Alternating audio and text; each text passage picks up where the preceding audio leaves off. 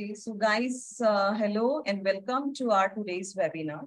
And I'm really delighted to be here today as we are gathered for this insightful webinar on security models.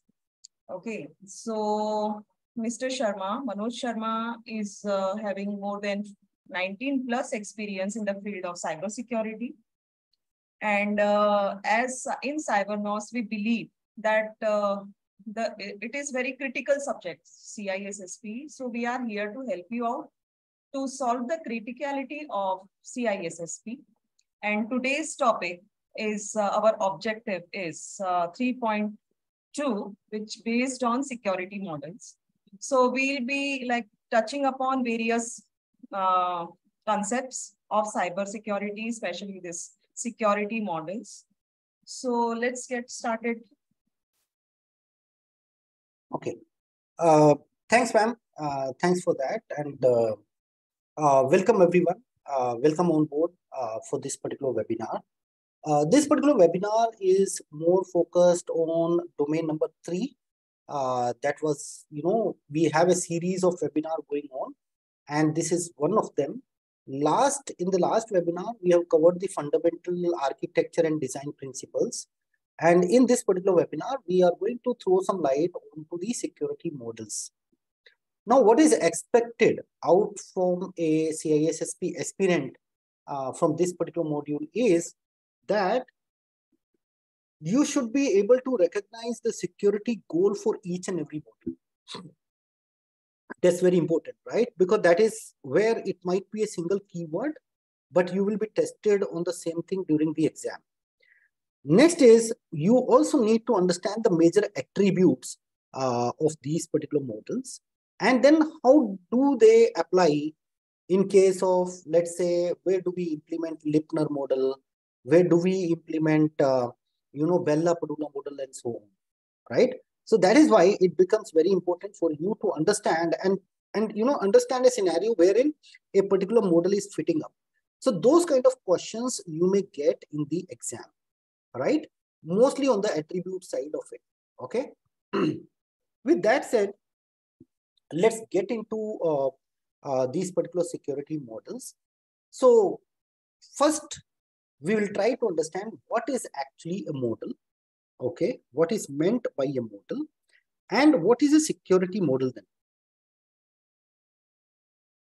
So any form of model is basically a simplified format, or you can say a simplified version of something. And every model what we create it with a particular perspective, mostly for testing and those kind of stuff, right? I will give you a real-time example, right? For example, you want to understand how the aerodynamics of A737, Boeing 737 works. Are you going to take a Boeing A737 into the lab and test it out?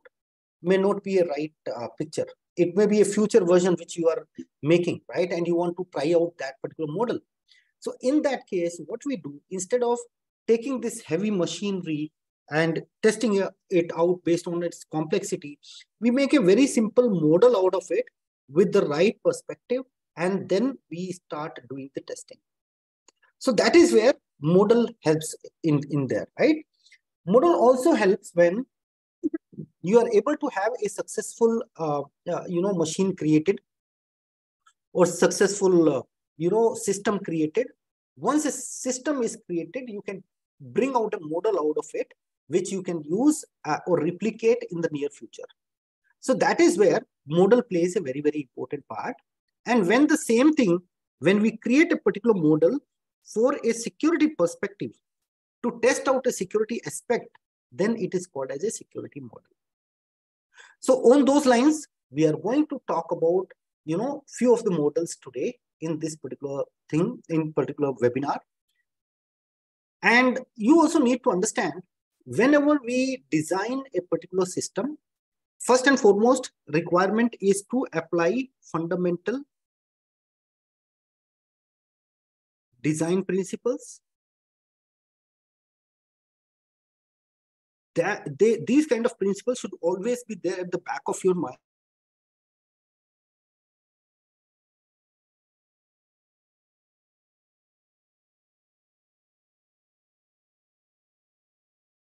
Okay. And once we create these particular system out of these security models, then the very next step is to go for certification, because certification is a technical validation of a particular product. Let's say a company has developed a particular system and they want to test it out, they want to get it certified so that they can sell it out to other customers as well, because they need to establish some kind of trust in the industry. So they go with certification process. Okay. Once they go with certification process and they Manoj, you're actually mute. On mute. Yeah. Guys, am I audible now? Yes. And you are able to see my screen? Please confirm there was some internet glitch. Yes. Okay. So let's continue with that. Okay. So this is what we are going to understand today, right? Before even I discuss this, what is there on the screen, I want to let you know the systems which we use, those kind of systems falls under two categories. One can be a single system, or you can say a single user system, or it can also be a multi-user system. Right? Any kind of computer system can be a single user system or a multi-user system. What it means when we say it is a single user system, it means that only one user can log on to this. Only one account is there which can be used on a particular system.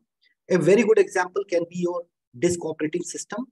It can also be, some kind of command user interface operating system like that. Correct? That is a single user system. Now, in a single user system, you don't need a high level of security because you already know only one user is going to use this particular system. Not many users are going to use this system. The complication happens when one single machine is being used by multiple users, and it comes down to what somebody can access versus what they cannot access. So those kind of system where multiple users are there on the same system, those systems are called as multi-user systems or multi-user machines. Okay. Now, when there are multiple users on a particular machine, or we can call it as a subject, multiple subjects. I hope you understand what is subject. Subject is an active entity on a particular computer. It can be a user, it can be a process, it can be an application, anything. Now, when these users are going to access the files, which we call it as objects, right? So object is a passive entity on a particular system. So these can be the objects. It may not be necessary that all the objects may have the same classification level.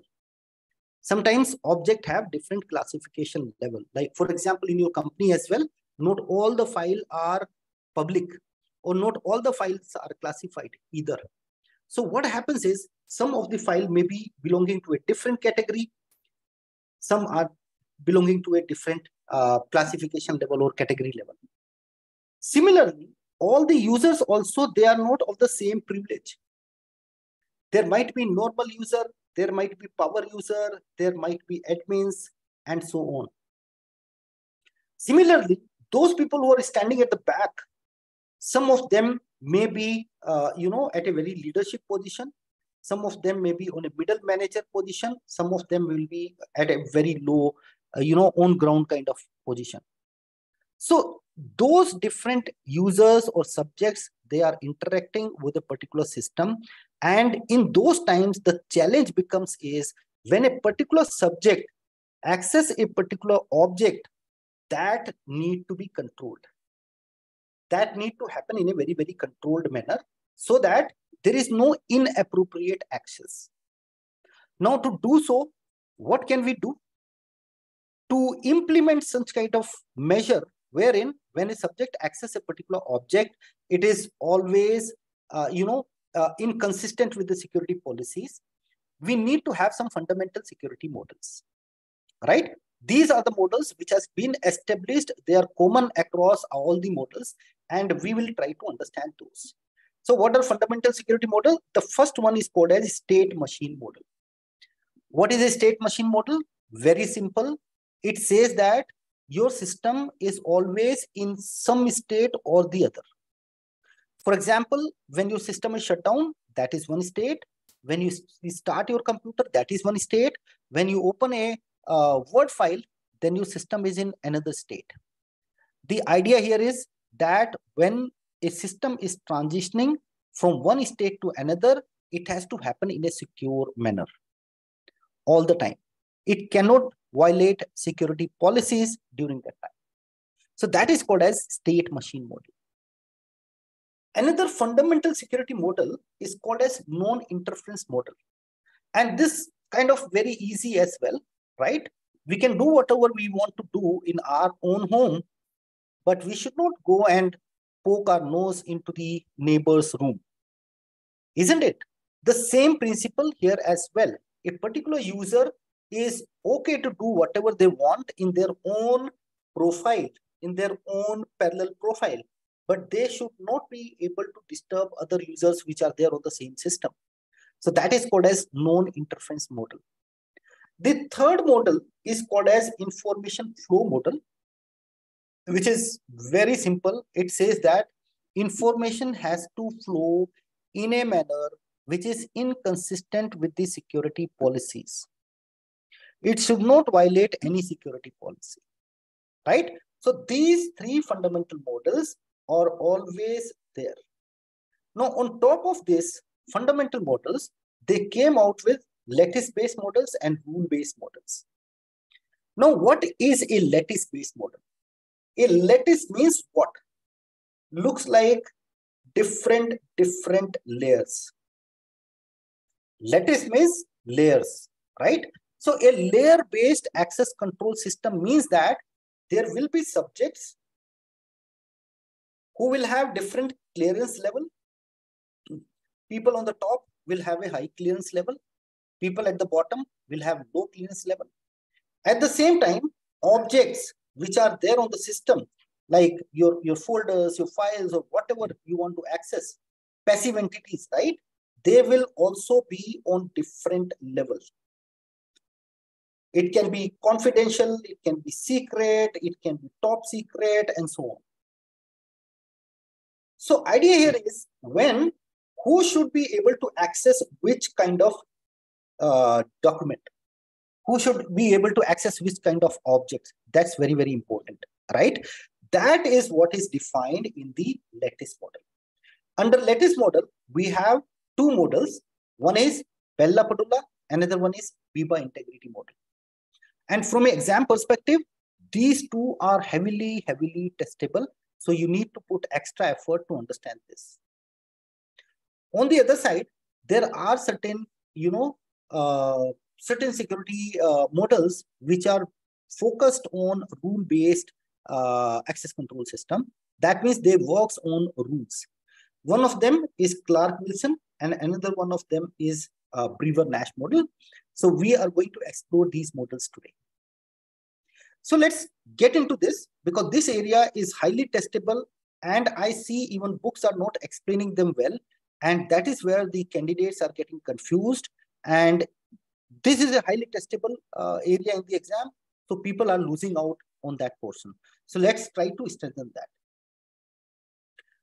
So when it comes to lattice-based model, we will talk about three models here. One is Bell-LaPadula, Biba integrity model, and Lipner implementation model, which is nothing but a mix of Biba and Bell-LaPadula. Then we have rule-based system. In this, we have information flow system, Clark-Wilson, Brewer-Nash, Graham-Denning, and Harrison-Russo-Ullman models. Okay, let's get into this a little bit more. This is the first model, which all of you should be very thorough from an exam perspective, because this particular model is very, very testable, and this is focused on confidentiality. Actually, this model was brought in by US Department of Defense, and they were testing out this particular model on a standalone machine, and they were thinking, okay, how can we make sure that confidentiality is kind of taken care of? And this is how this particular, model has evolved over a period of time. And what it says is there are subjects and there are objects. Objects has clearance level. Higher level objects, higher level subject will have higher clearance. Low level subject will have low clearance. Similarly, objects are also very important and they are also classified. So highly important objects, or you can say documents, are highly classified, and the low importance documents are low classified. So in this case, let's take an example that you have certain objects, let's say some documents which are top secret, secret, and confidential on different levels. And there is a user who is on a secret level, right? As you can see this mapping, he is there on a secret level. Now, while this particular subject is going to access the object, there has to be certain restrictions onto how he can access certain things. So the first one, the first property is called as simple security rule. You can simply understand this, simply means read. Read security rule, which means that a particular user on a particular level should not be able to read any information which is there on the higher clearance level. And that holds very good as well, because in your company as well, if you go and read what is the data which is there for the leadership, then there can be a lot of chaos in the company as well, right? Because you are actually going to access some information which is not supposed to be accessed by you. So that is purely a breach of confidentiality. So the first rule is called as no read up. The second rule here is no write down. Now this is where you need to put special attention. Why this particular person is not allowed to write an information to a level which is below than him. He is the boss. He should have access to write the information over there. But actually the model does not permit it, because it may happen that by mistake, this particular user who is working on a higher clearance level, he is working with secret documents, should not copy and paste or maybe reveal some information which is there on the secret level to the confidential level. And that is why we call it as no write down, or we call it as star property rule. Okay, star means read and write. You will not have write permissions. You can have read permissions, but you will not have write permissions to write data on a level which is below than you. The third model says that, right, there is strong star property. Strong star property, which means that on the same level, right, on the same level, you can do whatever you want. You are free to do whatever you want until you have the valid need to know, which means that if this is person 1 on the system, this is person 2 on the system, they both relate to the same level, right? Then they can exchange files, they can share files, they can access files, everything is there until there is valid need to know. If there is a need to know for this guy to a particular folder which is there on this level, he can have access to that. But if the valid need to know is not there, then this person, even if he is on the same level, should not be able to access the information. So that is what is your Bella-Padula model.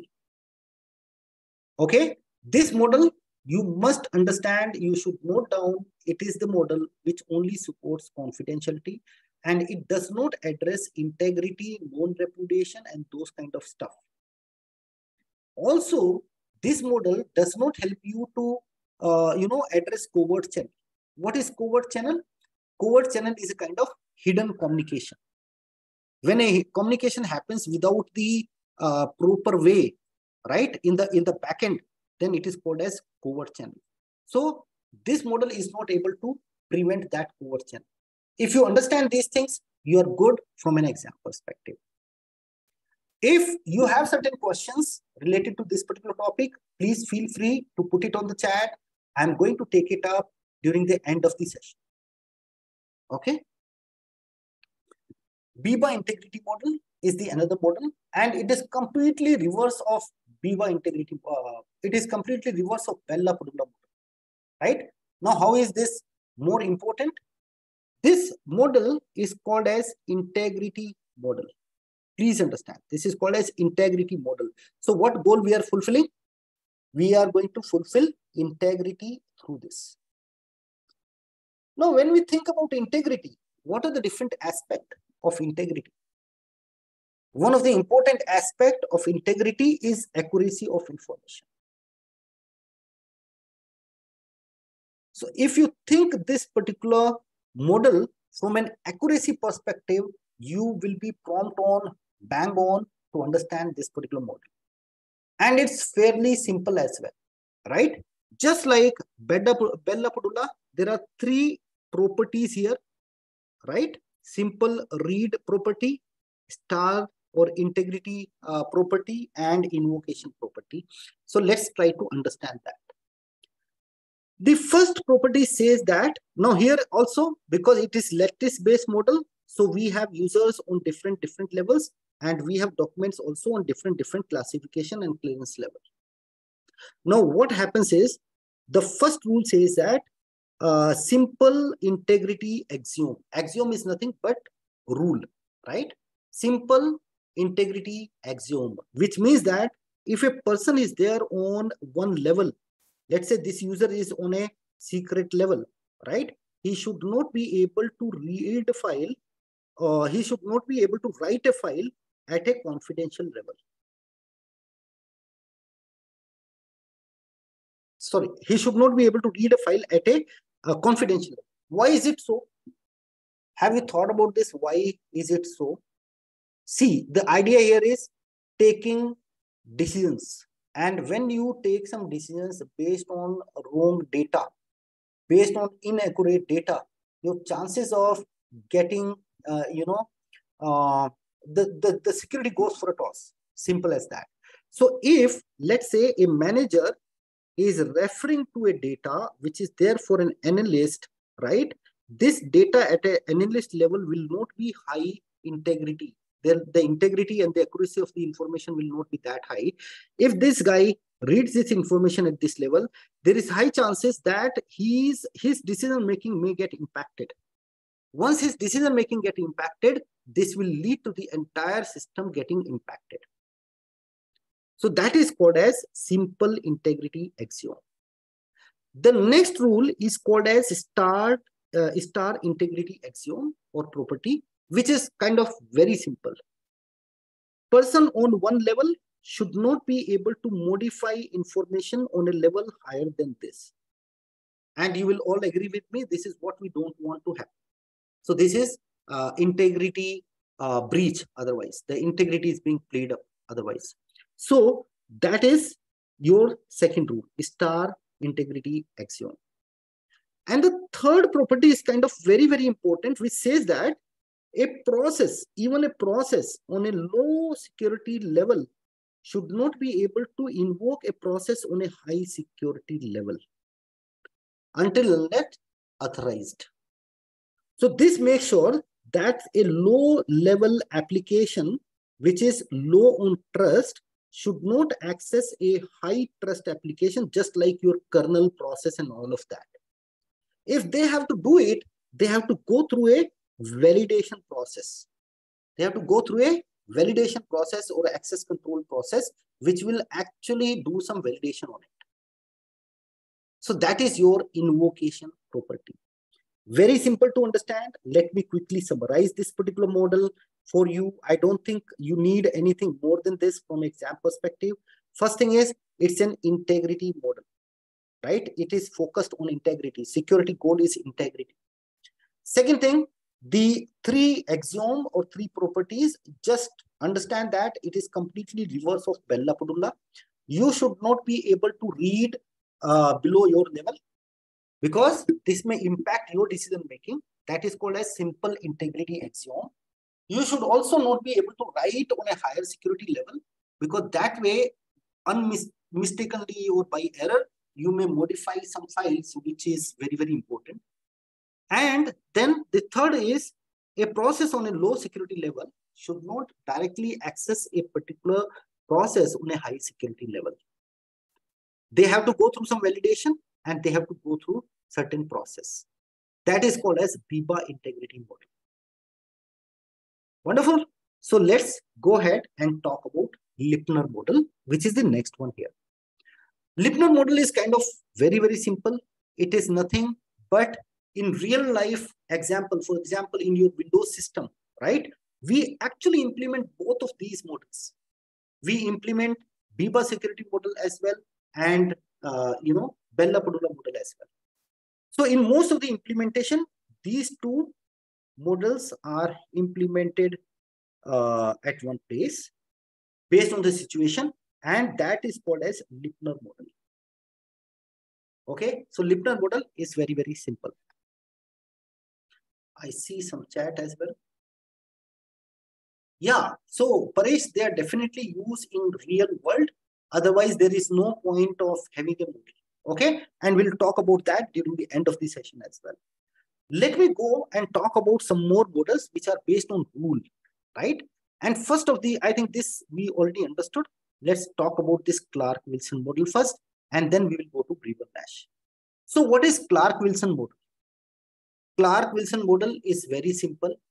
It says that, and I will use an example to explain this, right? Let's say you want to book a air ticket, and you are going to Make My Trip, and you want to book a ticket, right? Does Make My Trip allow you to directly go and book a ticket on their database? Will they give direct access to their database? Answer will be no. Nobody will give you direct access to the database. As simple as that. So what should we do in that case? Because we have to get the job done. To get the job done, when a user reaches out to Make My Trip, right, you have to use an intermediate website. Okay, intermediate website, or maybe a database view or whatever, to make sure that the user is restricted to this particular website or the view. Why is it so? Is it so because the user who is coming from internet, he can be a good guy, he can also be a bad guy. He may give you very good quality data. He may also give you some bad data. That means some malicious script and those kind of stuff. Those kind of data is called as UDI. That is called as UDI, unconstrained data item. Right? To convert this UDI, because you can put up anything, but when you go on a particular website, when you fill up a ticket on the Make My Trip website, when you have to fill up age, you cannot fill up the name, obviously. So that means there are certain security policies which are implemented on that, right? So that website is what we are calling out here is transformation process. And this transformation process will also have one more process which is called as integrity verification process. Which means that when you access Make My Trip website and you want to book a ticket, first you need to log in. First, you need to authenticate. That authentication is nothing but IVP, integrity verification process. Once you go to their website, you have to fill up data in constraint of their requirement. You cannot put your own data, right? So that is the process which is followed in Clark-Wilson model. Madam, can you just put on mute so that we will cover the question at the last? Okay, so this is what is called as Clark-Wilson model, in which when a UDI data comes to the picture, it has to go through a transformation process. It has to go through an integrity verification process, and then as per the security policies implemented on this transformation process, We make sure that UDI is converted into constrained data item. That means which can be pure and can go in your database. These three things is called as, this entire arrangement is part of the Clark-Wilson model. There is one very, very important aspect from exam perspective, which you need to remember. One thing, there is always well-formed transactions. Well-formed transaction means you have to go through a particular way. You have to go through a set order to achieve a particular transaction. That is just now what we understood. Okay, so this is called as well-formed transactions. The second thing is enforce separation of duties. How separation of duties is enforced in this? The person who is using is different.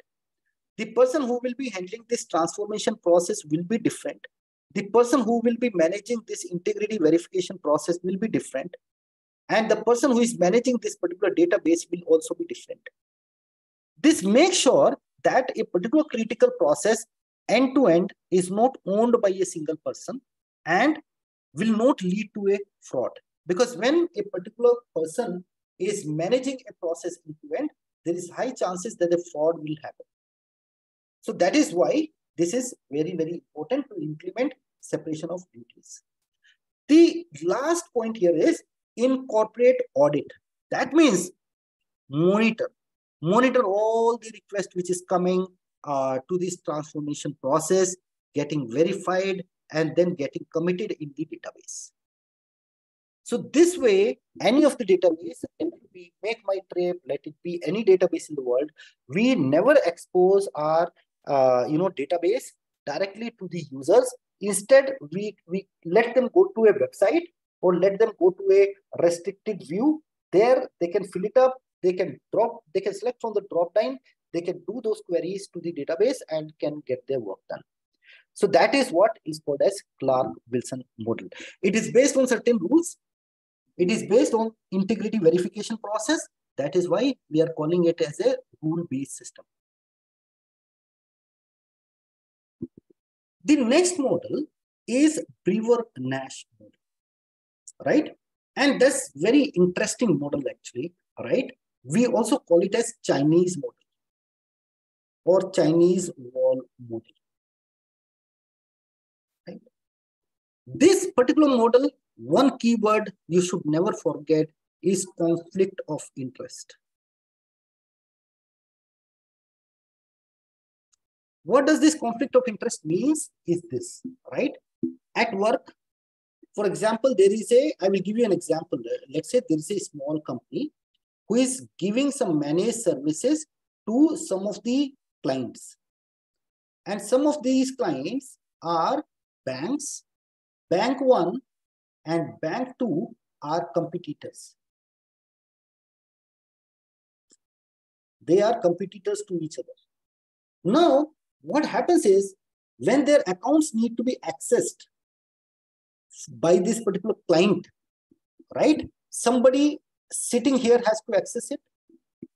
If one single person is able to access both the clients and these two clients are competitor to each other, there is high chances that a fraud may happen and this user may pass on some information related to client, client 2 to client 1 and client 1 to client 2. Now, on a process basis, definitely we will rule out a policy that a particular person cannot serve two different clients who are working on the same, or you can say those are competitors to each other. But how do we replicate the same thing in the design phase as well? To make it design effective, the model is Brewer-Nash model. So what happens in this model is the data item, let's say this is competitor 1, this is client 1, this is client 2, and they're competitor to each other.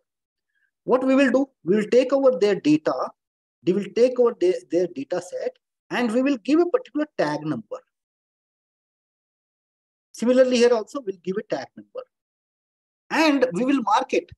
In the backend, there will be a rule which will make sure if somebody is accessing this particular tag, they will not be able to access this particular tag. And this rule will be dynamically created by if and else statements. So when a particular user by mistake is going to access this particular bank, he will not be automatically able to access another bank. This way, we are making sure that conflict of interest, any chance of conflict of interest on the ground level itself, from a technology perspective itself, we are able to control it. So that is why it is also called as a Chinese wall model, because this is dynamic in nature. This is purely dynamic in nature. All these rules are created in real time. And you will see this at many places. For example, if in an environment where people need to give services to multiple clients and all, if you are going to access one client, automatically your access to the other thing will go. So that is how the implementation of River-Nash model, or we can call it as Chinese wall model as well. I hope you understood that. Let's go to the last some models as well here. So we also have Graham-Denning model and HRU model. I don't see they are highly important, but yes, there is something in the CBK, so we need to understand that. So this Graham-Denning model is basically more focused on the integrity of the access rights. Okay, this is focused on integrity of access rights. Okay, it is basically a computer security model.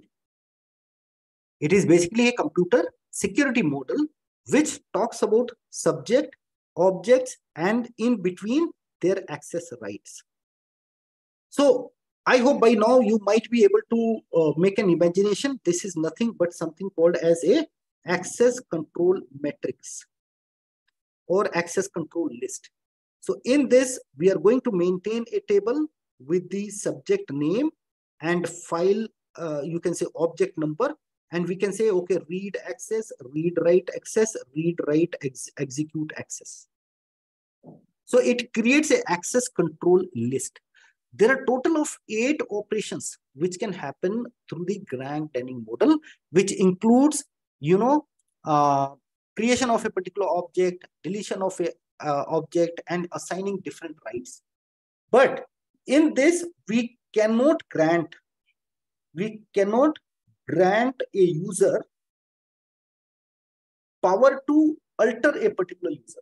They can go and do the alteration on the object, but they cannot go and do the alteration on the subject by itself. That is what is called as Graham-Denning model, and that is why it is used in distributed systems a lot. For example, websites and those things where you may find that the data is processed by different computers.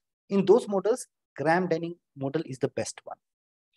However, it has certain limitation as well, because what if I want to make you as an admin and then you should be able to make some changes? That feature is not there in Graham-Denning model. You can anyways, because I am admin, I can go and create a particular object, I can delete a particular object, I can give you write access, I can give you read access, whatever I want. But I cannot create another user or give you the right to change everything or make you the admin. That is not available in Graham-Denning model. What is available in HRU model? So HRU model is nothing but a successor of Graham-Denning model.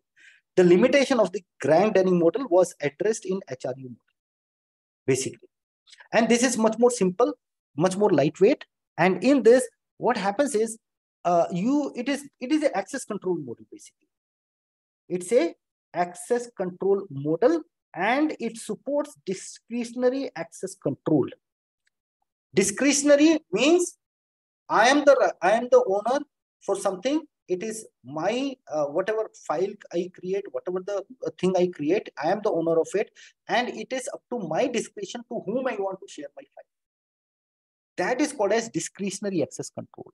So this is based on the idea of, again, access matrix, just like this one as well. And it allows for the creation and deletion of subjects and objects, as well as modification of access right. So in this, not only you can create a particular user or delete a particular user, you can also go and, you know, create or delete the subjects as well, which was not there in Graham-Denning model. So that's the major difference what you need to understand from the exam perspective. Instead of 8 process, as in the case of Graham-Denning, we only have 6 process, and in this we can have some rights for creating the user, deleting the user, modifying access rights, and so on. More suitable for discretionary access control. If you ask me some example, you use Windows machines as well. That is where it is up to the discretion of the user by itself. If you yourself are the admin having the right level of privileges, you can make further users as well. You can delete a particular object, you can create a particular object, you can change the access control list on that particular object. Everything is available to you. So in one way, you are using HRU model there. So I hope this slide might have given you clarity between Graham-Denning and HRU. Now, just a bit of pitch here. If you guys are interested to get your CISSP cracked within the shortest time and with the best possible way, and in your first attempt, then I am here to help you out. If you are committed to yourself, I am committed towards you, and that's my funda. That's my KRA here. Now, madam, would you like to cover this up? See, what you need for your CISSP success. We have a plan which we call it as a Mission CISSP 100 Days Toolkit, where you will be availed with the very, in a very structured manner created videos and the study notes which we have created to solve the purpose of our candidates. So no need for them to go and read those, huge books and all. So we have a very specific and very structured and very targeted study material where you have to simply follow that path. We provide you with the mind map, how to crack your CISSP in 3 months. So that mind map is available with us, right? And we have a good project plan. So if you are like 100% dedicated towards your goal, so undoubtedly you are going to crack your CISSP. Let me explain this portion because I have created that for you, right? First thing, what you get in the market is, all the training. There are a lot of training providers who give you CISSP training, right? First and foremost, they are bootcamp training. And for CISSP real success, you don't need bootcamp training. You need something which is end-to-end preparation. And with that intent in mind, I have created this 100 days toolkit program in which you will have a perfect project plan for your next 100 days, which means that your target for each and every day is defined. You don't need to get overwhelmed. You don't need to think how my journey is going. Everything is kind of taken care of. You just consume small bits of the data every day, small bit of information every day, do brainstorming, practice question, everything is inside the course, right? So every day you have to just go cover everyday target, and every Saturday